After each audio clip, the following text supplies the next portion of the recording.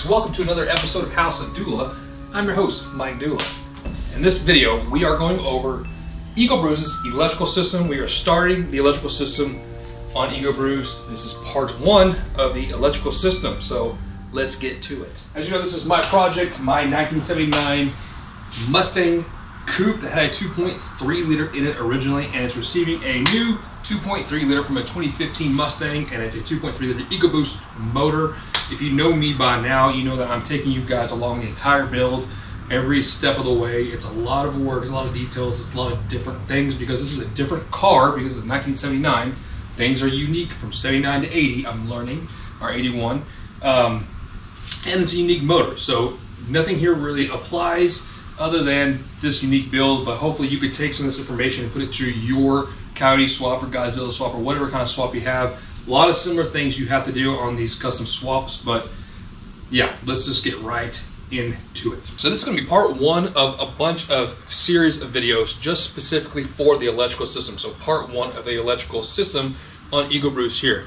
On this video, on part one here, we are going to be going over the Ford control pack wiring harness, the layout, where I plan to lay it, kind of the plan if you will, and then the basic electrical system from the battery. So really we're talking about getting power to the front of the engine and how I'm going to lay out the Ford control pack wiring harness to power this little EcoBoost motor.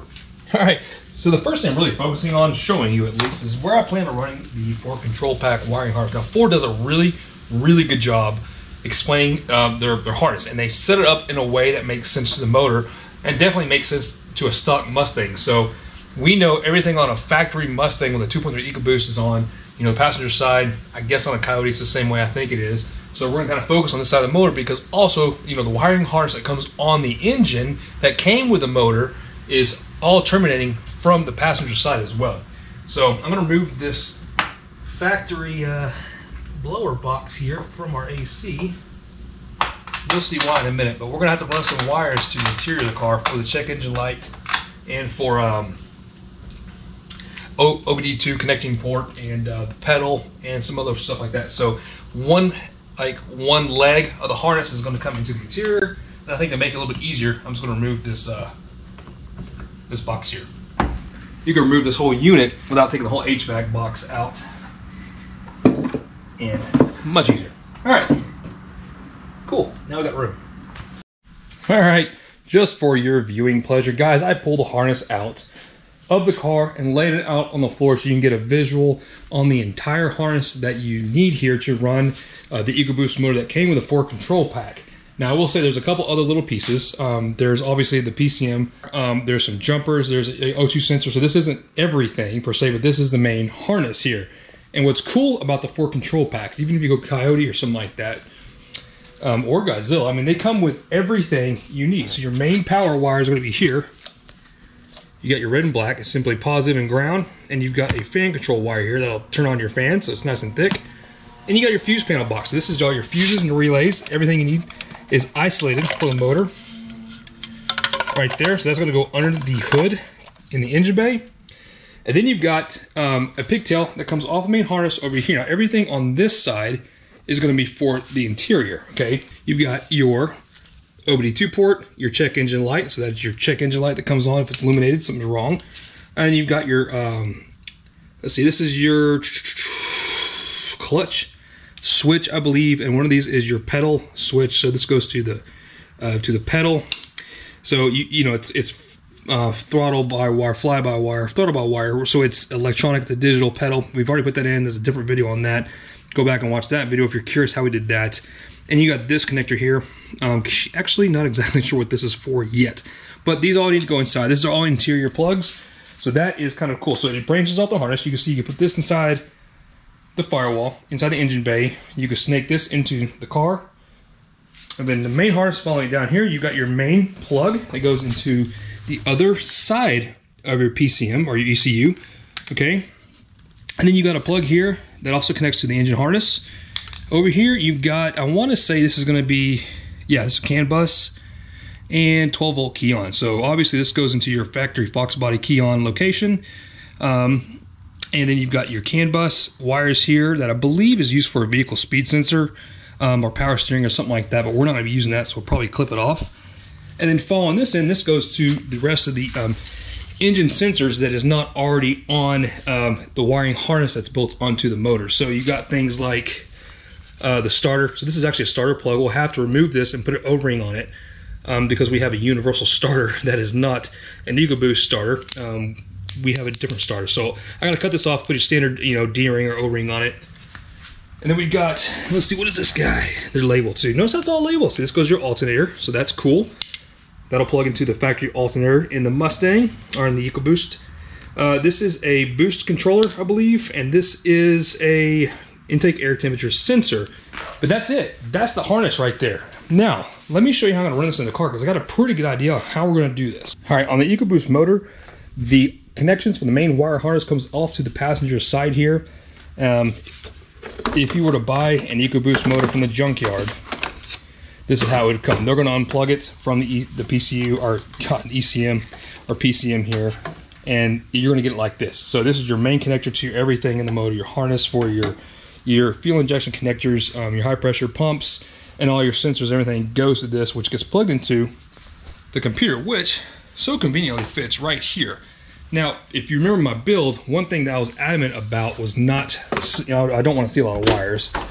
It's also why I keep the cover on it, and I want to try to get this, engine bay, keep it as tidy and clean as I possibly can, because I just don't want to see a lot of clutter. So obviously, I've left in the firewall some holes on purpose. I wanted, some of the factory holes left open so I have access on both passenger and firewall side into the interior. I've got this hole here, which I believe was probably for it could have been a vacuum line, maybe for the AC. But because this is right here, I think what I'm going to do, in fact, I don't think, I've already kind of pre-fitted this, I know, but we've got one connection that's going to go here to the PCM, and then the one from the Ford control pack harness is going to plug into here. Now, I don't want to drape it on here. You could just plug it in here, drape it along the fender well, go into your fuse box here, have your power connections, and go inside the interior for everything else, and be done that way. But of course, I want to hide it. So what I did was I installed this right here. This is a firewall grommet. It's actually very, very thick rubber, and it was a blank. So I punched a hole in the center of it, and then I cut like a cross out of it so I could fit that connector. It needed to be big enough to fit, this style of connector that comes with the control pack through this hole. Because what you have to do is we're going to snake the entire harness through that hole, so that we can wire tuck the harness under the fender. And the only thing will be left is this box here. So everything from here, my fist, back. Oh, I'm sorry, not this. There we go. Everything from my fist back will go into that grommet, and then this will snake inside the interior, so this will go inside. That's why we moved up the blower. So yeah.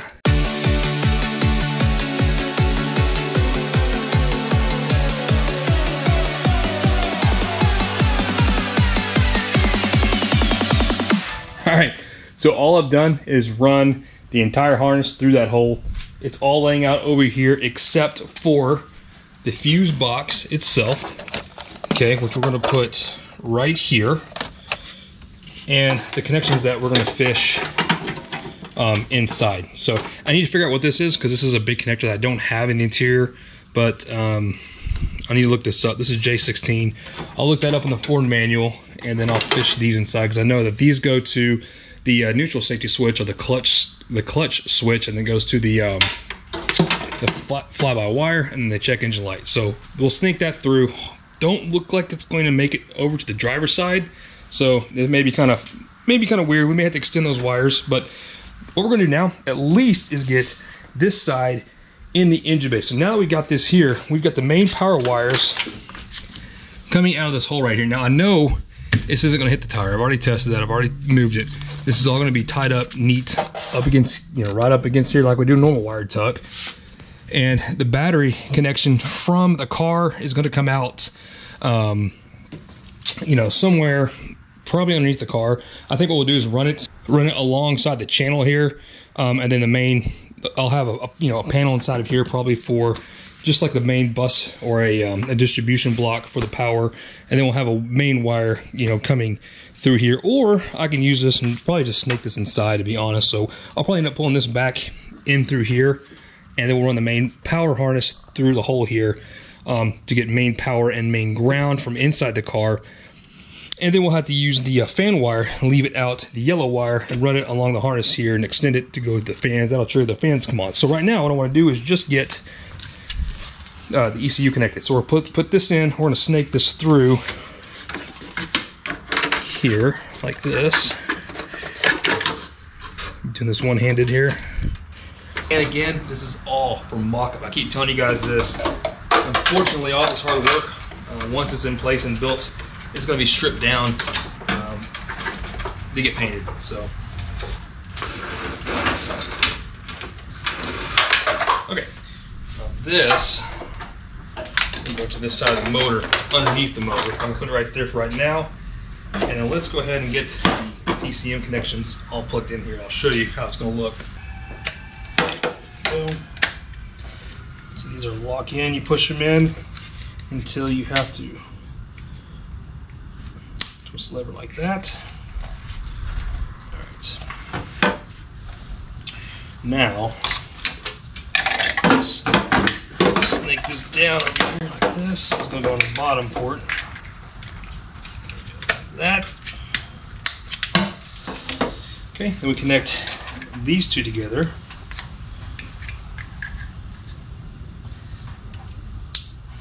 Okay, now we can tuck all that stuff out of here like this.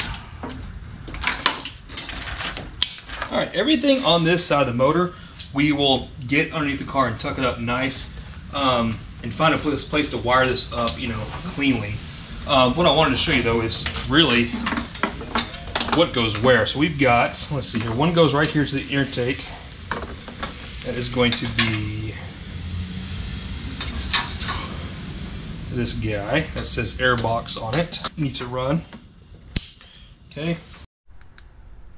All right, so that is plugged in. Now we have the TBCM, and this is the turbocharger like boost controller or boost sensor. It's a pressure sensor and air intake temperature sensor that I forgot to put into the intake. It needs to go into the intake down here, coming out of the intercooler, and that's this sensor here. So this will plug in. This comes into the intercooler outlet tube, the pipe, which is going to go into here, right there. I need to get somebody to weld me in a bung for that. We need to fit that in there. That's a very important piece because this measures the amount of boost coming from the turbo and the temperature of the air coming out of the turbo. So I'm gonna kind of put this back in the package because I really don't want to lose it. So that'll go down there, and then come down here with me. Oh yeah, this car is getting. And then this part of the harness here, and again, this will all be tied up, guys. I'm just trying to run it, but this will go to the alternator. Oh yeah, I know. Let's see. This will go to the alternator. There, I'm not gonna plug it in. And then this will go to the starter. And again, the starter for me is gonna be on the other side because I'm using a small block Ford bell house with the Esslinger adapter kit. So we're gonna have to run the starter wire, put a D-ring on it, and then run it back, you know, snake it around through and underneath the starter motor. So that's everything. On this side of the motor, this still needs to be tied up and get out of the way, but for the harness, that's it, really. Hopefully you can visually kind of see what's going on here. We've got the main PCM, we've got the power, the ground, the fan. We've got the connectors plugged in, or at least in their spot where they need to go, the respectable spot over here. What's kind of left in this harness is a few things. It's kind of a few things here. We've got these that need to go into the interior. This for our OBD2. And this, I found out what this is. I was kind of confused, but then kind of looking over the instructions here. And again, Ford gives you great instructions. I've read this thing front and back, but I still have to go back and read it all the time. But they give you, you know, diagrams, everything you need to know. But this is what I found out. That plug here, which makes sense. This is my starter motor request, ignition relay trigger, and the fuel pump relay output. So this is some of the leftover stuff that they gave me with a Ford control pack. Again, guys, it comes with everything. They even give you a mega fuse and block kit for your battery, so that's cool. But this is the plug right here. So this plug will plug in, and then these wires right here are going to be responsible for triggering the fuel pump, which will have a relay in the back a dedicated circuit in the back here for the fuel pump, just bypassing the Ford stuff because this is not a fuel injected car. So we're going to put a relay in the back of the car. I'm going to put a box back there probably, put it near the fuel pump, and then that wire is going to run back to the trigger the fuel pump to turn on.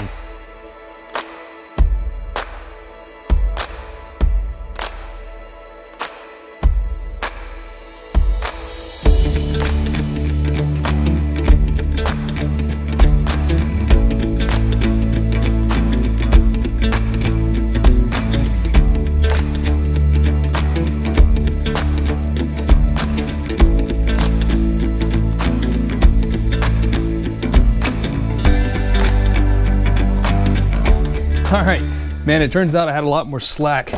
I pulled it. Let me, so you can probably see it there. I've got it kind of tied or draped underneath. Let's go around here. All right, man, I don't think this could fit any better. So I've got a lot more slack in this harness. I didn't realize it was kind of looped out here. So once I pulled that through, it gave me another good maybe 2 feet. So now we've got all this through here. It'll tuck neatly behind the blower motor back there and route underneath the HVAC box. And guess what? A couple good things, a couple not so good things. The throttle position sensor of the throttle position plug is perfect. It's right here and it goes right to the top of this. It's going to fit. However, my plug looks to be binding against the clutch quadrant. Just this part of the plug. So I'm gonna have to loosen the pedal up and move it over just a little bit this way. I made that pedal bracket, so no big deal. I'll alter it so that it's a little bit adjustable this way. No big deal. The only thing, oh yeah, look at this. The OBD2 port is gonna come out right here. I mean, I could put it on an ashtray. I could put it maybe even in the ashtray, you know? So lots of options. It's kind of cool, but it's in a good spot. I mean, essentially you can go, you know, right here and it looks like factory spot. It's perfect. And this guy is absolutely just a little bit too short. No big deal. It's 2 wires, so we will have to extend this one. The point of this is to know when you're pushing the clutch pedal in. It's also a safety start switch so that you can't start the car without the clutch pedal in. Man, so that is actually pretty incredible. The harness fits a Fox body without modification. I was not expecting that. You know, this is going to tuck up nice and neat up here once we get the, you know, get it all tucked in. The fuse box, I like it right here. It's in a good spot. It's accessible. It'll be underneath some AC hoses, no big deal. This is in a good spot. I mean, and ultimately, if you come back and you step back and look at it, we'll have some AC lines here, but that's it. So the engine bay stays clean. There isn't wires going across anywhere. Now, yeah, I'm excited. It's a lot. This is a big milestone. I've been staring at this thing for so long, just thinking, oh my God, how am I gonna do this? I was gonna recruit help, have people come over, but I have a game plan. Like, I feel like I can do this now, and it's making me excited. So distribution block, we'll get this thing figured out. That's your power. Oh, the one thing I didn't show you guys, and I forgot to tell you about, is I have actually installed the battery box. So the battery box is here. It's already in place, guys. It is on the floor. It's solid. I don't have any battery lines to it. However, I did install this the exact same way that I installed it on my 86. In fact, this is the same box that I use on my 86. I found this on the Summit scratch and dent aisle, and everything was in place. It was super cheap, like a quarter off. So I said, why not? So I installed the battery in it just so we have it ready to go. I've got battery cables coming so we can start making battery cables. And this is a good spot. Of course, you want it on the passenger side and to the back, and you want to make sure it doesn't hit your hinges. So this guy installed a couple days ago, did the exact same way I did on my 86. Took some studs, basically just welded them to the floor. What I like about that is it's not going to go anywhere. The studs is holding the battery in place, and you don't have to worry about anything getting loose underneath the car. So once the battery welds are studded in, it's also a good spot to use as a rear ground. I do that on my 86, and I use one of the studs as a ground to help ground the chassis in the back of the car. Man, guys, that is a lot we went over. So the only thing left in the Ford control pack kit would be our O2 sensor. Okay, so that'll happen when we have exhaust and can weld it.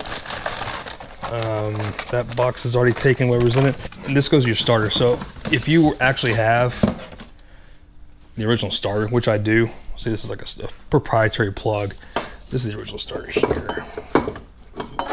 So it would plug, you know, I don't know, somewhere like this, right? So anyways, that's the original starter. Can't use it. This whole harness we're not gonna be able to use anyways. It's good cable though, so maybe I use it for something. Yeah, there's your starter plug that I was showing you earlier underneath the car. So we'll have to cut this off, put a D-ring on it, and this goes, I believe, actually this is probably what's your alternator. Yeah, that's what this is. This is alternator cord cable. So we're gonna custom make all this anyways. Alternator cable, starter cable, all that stuff's gotta be custom made because of the placement. Otherwise, man.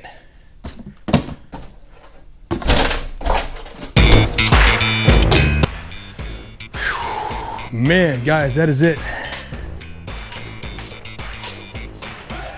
That's a wrap.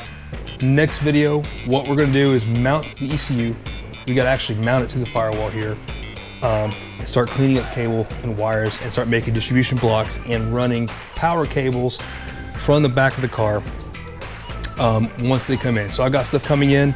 So stay tuned for that. We're going to finish up the electrical in here and start hooking up fuses and mega fuses and relays. And one thing I also forgot to mention is we have to run a dedicated circuit to my Volvo power steering, which is on the opposite side. We've gotten lucky so far, everything's been on this side, but we're going to have to cross over and send power to the Volvo pump. I got a video on the Volvo pump. Go back and check that out if you want. The Volvo pump is electric hydraulic power steering reservoir and pump that's going to provide us power steering on this car, which is going to be super neat. And the way I'm wiring it up is going to be kind of cool too, because it has a 10-second delay relay so that it won't kick on right when you start the car. It'll wait 10 seconds and then kick on. Anyways, man, I'm so excited. Listen, I'm going to pull the Torino in, get ready for the night. That's a wrap. We'll see you guys next time. Follow me on Instagram. Okay, check out all my content before you see it here. Go to houseofdoula.com. Check out all the content and the videos and the Facebook page and the Instagram feed and the store if you want to buy some House of Doula swag. Otherwise, we'll see you next time on EgoBruise here on House of Doula. See you guys.